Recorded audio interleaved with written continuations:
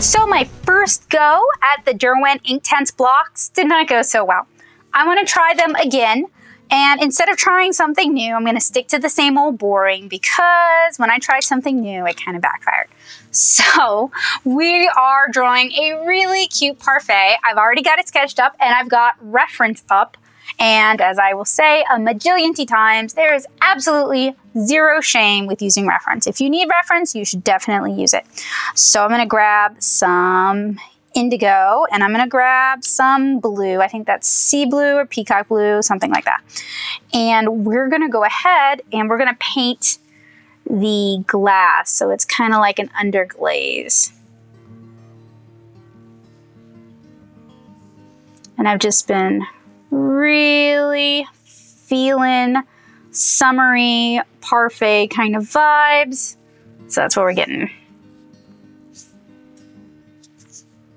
I am super ready for summer and delicious fresh fruit and maybe like a trip to the beach or hiking.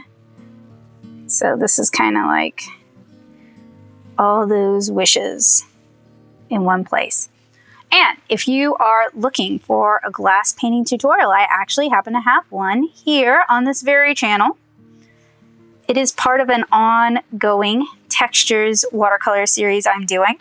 So you should definitely check that out. And you should, of course, check out my other Derwent Inktense videos. I firmly believe that we can learn from one another's failures, and I heartily encourage you to learn from mine.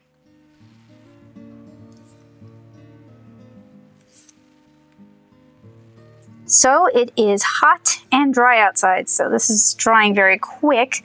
Something to keep in mind with Inktense is once they dry, you can't blend them, you can't move them. They pretty much stay where they are, which can make them great for underglazes. It can be frustrating for lifting, that sort of stuff. So I hope you like where you put it, because that's where it's gonna be.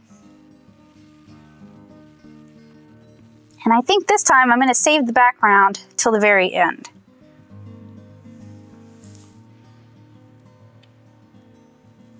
Now I've got a tasty little slice of pineapple down here.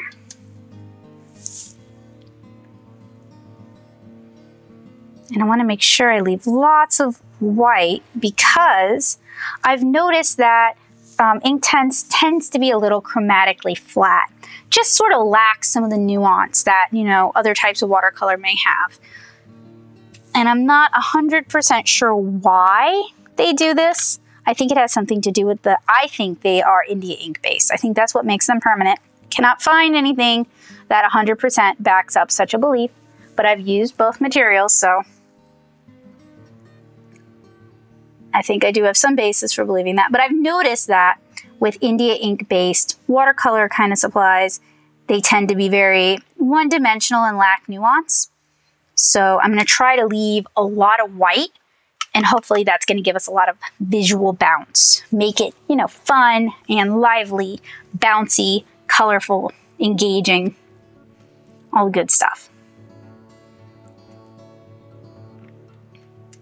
And I am painting with my Inktense blocks, kind of like how I would paint with traditional watercolor. This is just how I'm more comfortable working.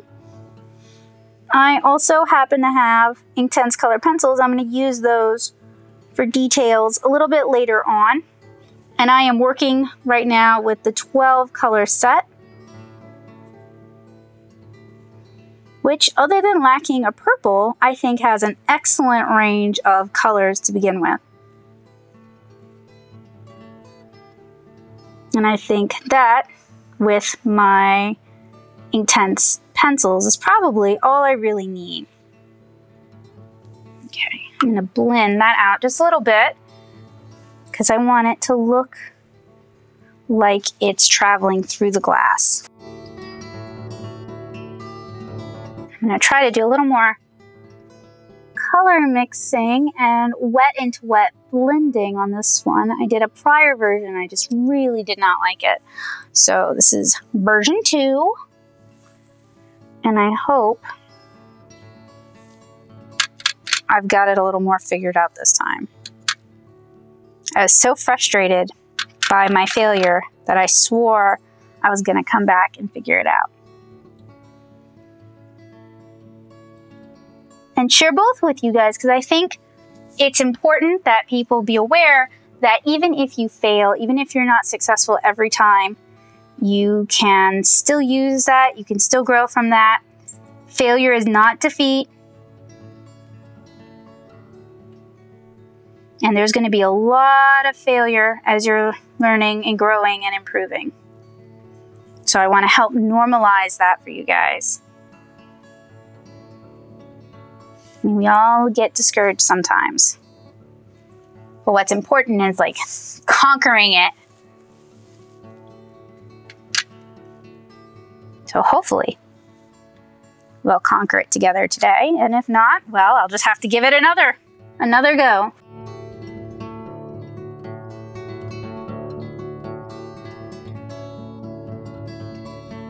Tell you guys though, I could go for a nice fresh fruit parfait. Or even better yet, a nice refreshing smoothie.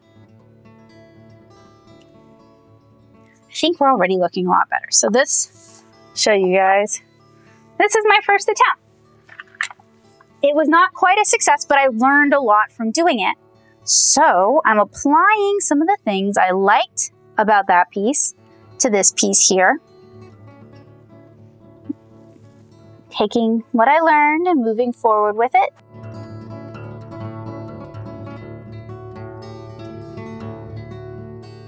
And I am super excited that Derwent is releasing a watercolor version of these, or a half pan version. I really look forward to seeing how those differ from these. I hope they differ. There's a few things I don't particularly like about these for like a standalone art supply. I feel like they don't have quite as much depth and nuance as traditional pigment-based watercolors. They remind me a bit of dye-based watercolors in that they're a little flat. So you have to really, I feel like you have to really bring something additional. Some way to add texture or just some sort of liveliness, because they're not quite, I don't know, they're just missing something. Talked to a couple of other watercolor artists. They kind of feel the same. I know there are watercolor artists who do some really gorgeous work with these. I'm not sure if they're working entirely with these or if they're doing like mixed media, or maybe they're adding like a granulation medium or something.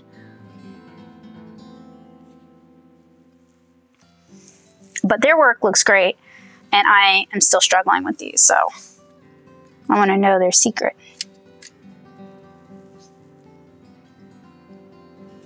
And this time I'm definitely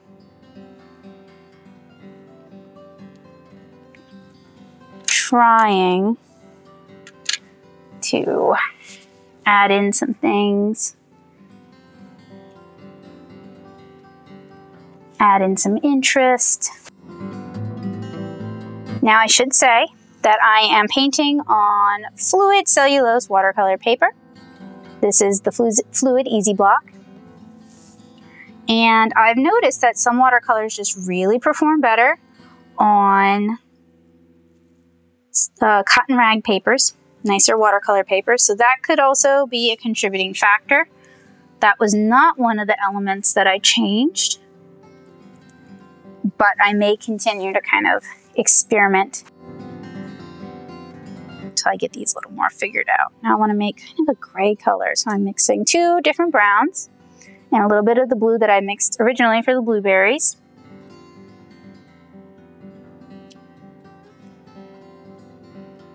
And I want to use that as kind of my shadow for the cream in the Parfait. Ooh, I have a little bit of bleeding here, which I like, because it adds just some interest that was otherwise kind of lacking.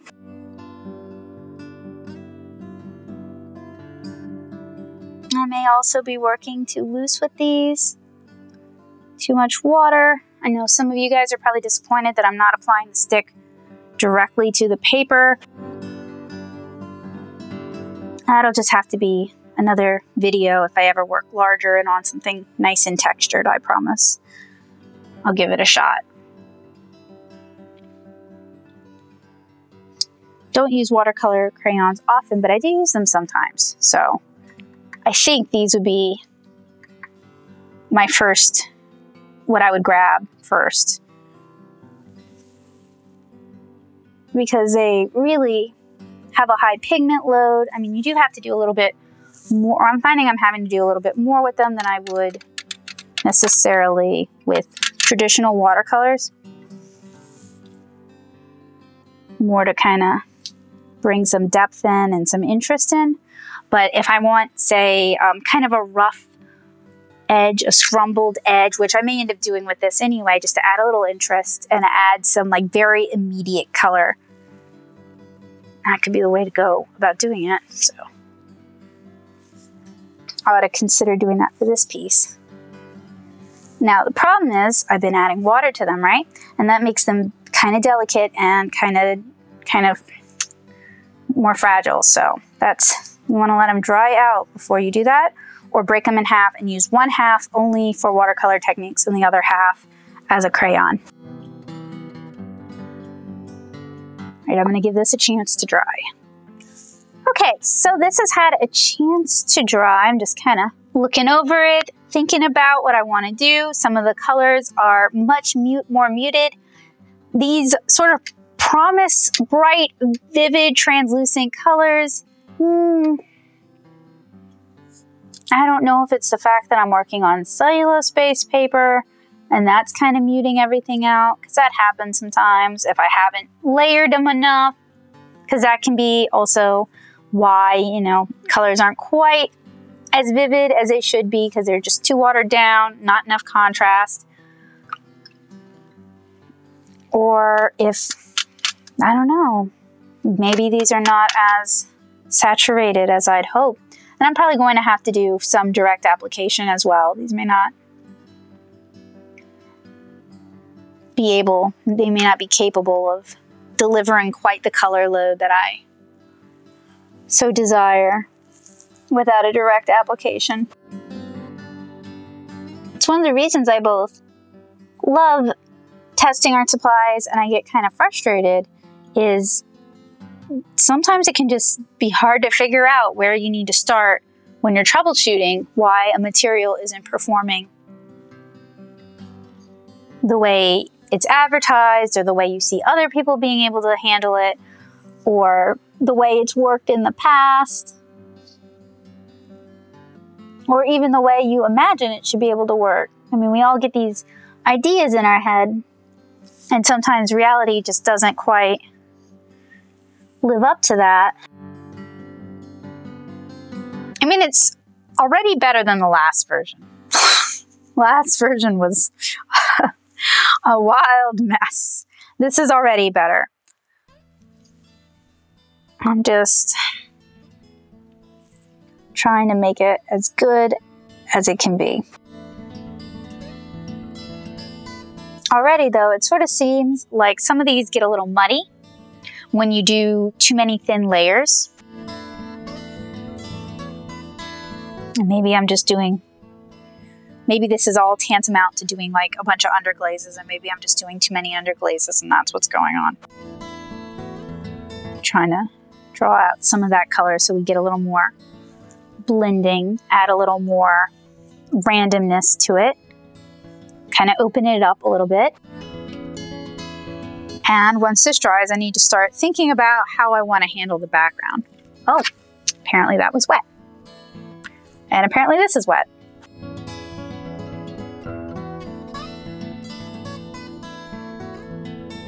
So, still sort of thinking about the background. I think maybe something with like really light fuchsia, since we haven't used a lot of fuchsia, but it matches the lead we used, would maybe be a good way to go. I'll have to work dual wielding because once this is dried, it's not blending out anywhere. So if I want things blended out, I have to work pretty fast. So that could be kind of another problem for these is if you're used to having like a longer open time, these might not provide you with quite the open time you need. Also, when you're working fast, your hand tends to catch on things, or at least mine does, and I tend to make mistakes. Don't have time to necessarily problem solve or think things through the way they need to be considered. So if you're someone who makes mistakes when you have to make impulsive or snap decisions, these could also not be great for you. But if you're somebody who maybe struggles with decision making and you need an outside force to kind of force your hand, these could be an interesting tool for that.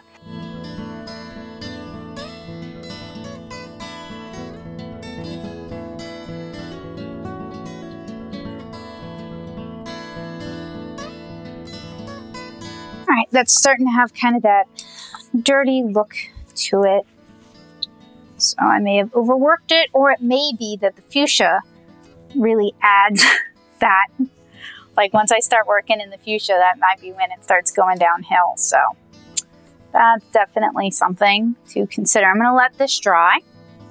All right, my friends, I promised you guys some direct application.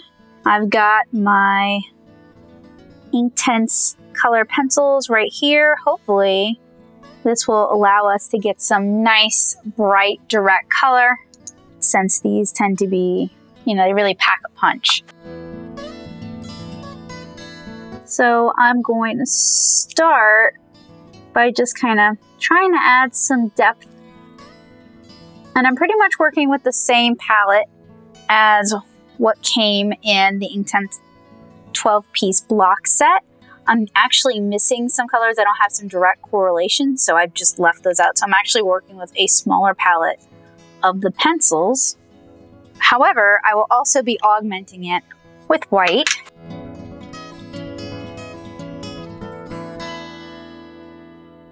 Now it is nice not to have, you know, all 5 layers that were applied previously activate as soon as I activate the top layer. It's nice not having to worry about everything just turning to mud as soon as you try to do a shadow layer.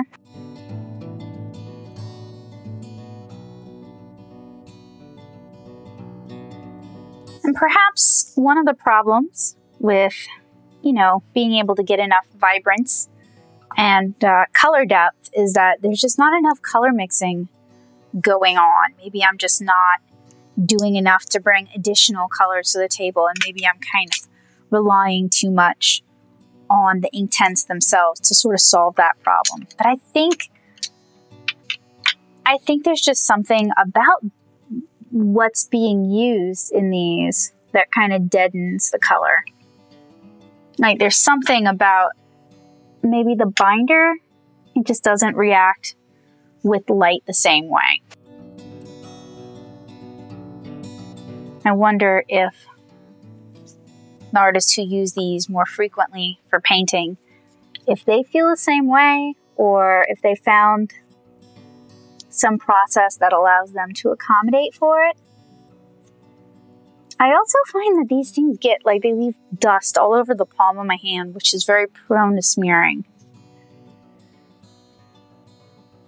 I know they've got grippers for that. I'm mostly just pointing it out because if you're like me and as soon as your hands get dirty, it gets every single place all over your work, then that's something to know about. Now I'm using some of the peacock blue, and it's really intense in the pencil form, which is good to kind of add some details, tighten up the glassware. And once this all dries, I'll do kind of a shade layer going down.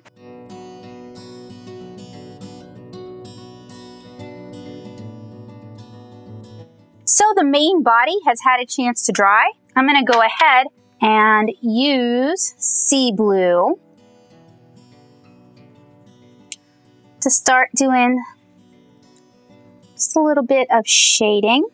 And you want to be light, or I want to be light because, you know, with Inktense, they tend to be intense. I am noticing some movement though, not as much as I would have if I had used traditional watercolor or traditional watercolor pencils, but still enough that it's worth mentioning. So I'm going to use a little bit of the same blue to do a cast shadow for the fruit and for the glass.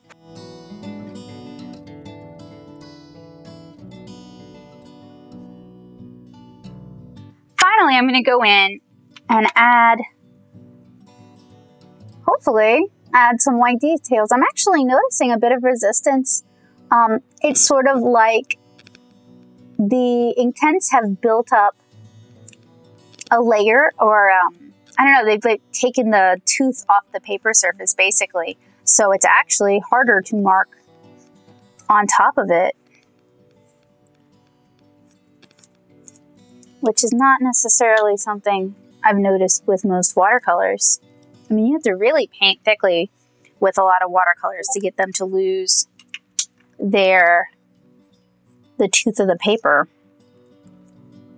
And I wouldn't say I've painted thick enough for that to actually be an issue. So I may not even be able to use this as much as I'd kind of hoped. However, that's a really important thing to know, since it kind of handles how we can use the watercolor. So I guess I'm gonna have to use an alternative white, like P.H. Martin's Bleed Proof White, just to sort of get the white specular highlights that I'm looking for. So I'm gonna let this dry, and then I'll go ahead and do that. All right, so that's had a bit of a chance to dry. I'm gonna go ahead and go in, actually with a very fine point synthetic, and use this opaque white paint to kind of bring out some of my highlights. It's a little disappointing that I couldn't use the Inktense white pencil to do this. I usually do use it for my Cara pages to sort of add smaller white highlights or to do blended white highlights. Kind of a shame that it doesn't want to layer on top of its brethren, I guess. Since we pretty much, in fact, I think we've only used Inktense products up until this stage, where I'm just kind of tightening up some of the details and adding some white highlights here and there.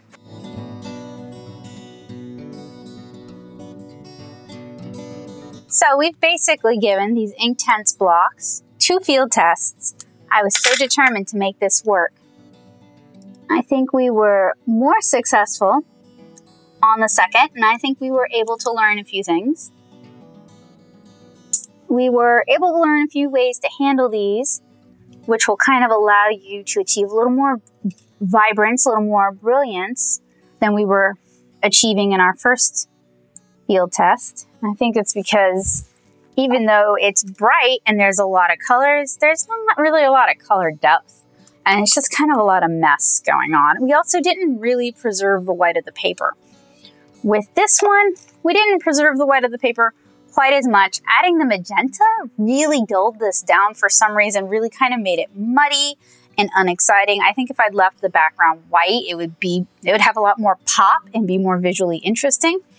So that is something to consider, that the magenta may not be your friend. But we handled the colors a lot better in this piece, and I feel like it's a much more successful little illustration than the other one. And I feel like I handled the rendering much better. Now, I did learn recently that for things like the white color pencil, gotta find it.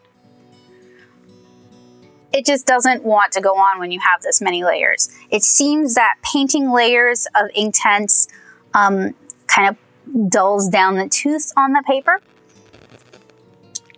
So I wasn't able to really get enough tooth to make any marks with the white, which is kind of disappointing because it would have been nice to like go in and do very fine-tuned sort of highlights, and instead it kind of dulled the colors down even more. And it does do that on traditional watercolors to an extent, but not as much as it's doing on here. So I still have really mixed feelings. I'm excited about them. They do offer a lot of interesting potentials, and they can be really good for people who struggle with their watercolors always turning to mud, but they're not a cure-all, and they're not the end-all be-all solution that I was kind of hoping they might be. So I think having a regular set of traditional watercolors with traditional gum arabic or aquazol binders and traditional watercolor pigments is probably the way to go for most. But I also think there's room in most studios for these interesting, not quite crayon, not quite pastel, aqua medium. And I've seen a lot of artists online talk about how much they enjoy using these for mixed media. So there's probably a lot of value there. A lot of artists talk about mixing them with acrylic, which is not something I've tried, but could be really interesting for kind of on-the-spot color mixing, especially with like pour acrylics or very liquidy acrylics. These could really be a lot of fun. So I hope you guys enjoyed this. I hope this was helpful, useful, and informative to you guys. And I hope to see you guys again really soon. If you're looking for more watercolor reviews, tips, tricks, and tutorials, check out my watercolor playlist here on this channel. If you're looking for the Unbox and Swatch, you can find the card earlier in the video. And if you're looking for the first go at the Fieldtest, the Technicolor vomit disaster that this is, you can find that in the cards as well. If you're looking for more in-depth tutorials, if you've heard me talk about my watercolor comics and you want to know more about that, you can head on over to natasuit.blogspot.com and check out my watercolor basic series. And while you're clicking on links, while you're typing things in, I highly recommend you check out my watercolor comic, 7-inch Kara, at 7inchkara.com or 7inchkara.tumblr.com. So I look forward to seeing you guys again really soon, and I hope you guys have a wonderful day. Bye, guys!